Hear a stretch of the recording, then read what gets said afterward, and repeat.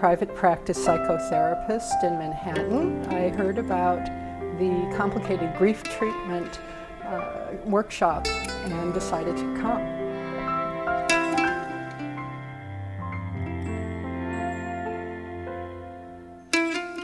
I was very interested in trying to figure out the difference between so-called normal grieving, complicated grief, prolonged grief, and I was hoping to hear some solutions, some strategies to working with people who are unable to move on after a loss, but yet, how do you integrate that loss? And I learned a lot about that today.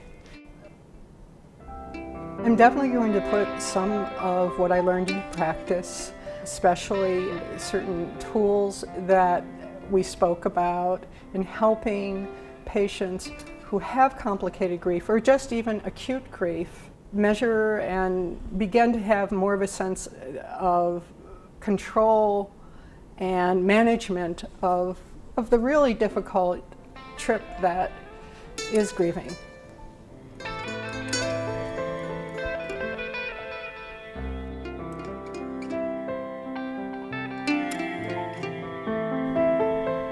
I think it really met my expectations very, very well.